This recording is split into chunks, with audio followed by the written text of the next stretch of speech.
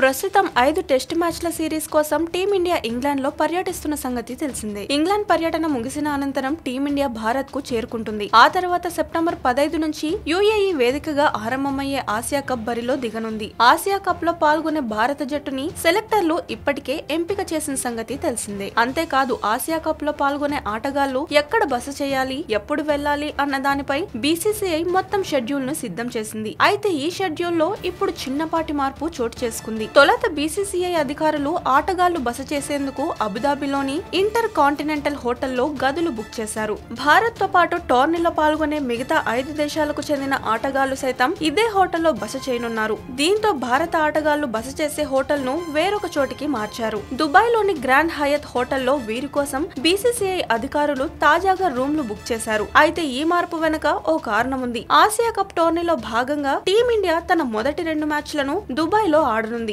దీంతో ఆటగాళ్లపై ఎలాంటి ఒత్తిడి లేకుండా చేయాలన్న ఉద్దేశంతో బోర్డు ఈ నిర్ణయం తీసుకుంది. కాగా సెప్టెంబర్ 15 నుంచి యుఏఈ వేదికగా ఆసియా కప్ టోర్నీ ఆరంభం కానుంది. టోర్నీలో భాగంగా టీమిండియా 18న హాంకాంగ్ తో, 19న చిరకాల ప్రత్యర్థి పాకిస్తాన్ తో తలపడనుంది. వర్క్ లోడ్ రాబోయే సిరీస్ లను దృష్టిలో పెట్టుకుని విరాట్ కోహ్లీకి సెలెక్టర్లు విశ్రాంతినిచ్చిన సంగతి తెలిసిందే. దీంతో కెప్టెన్ గా రోహిత్ శర్మకు పగ్గాలు అప్పగించారు.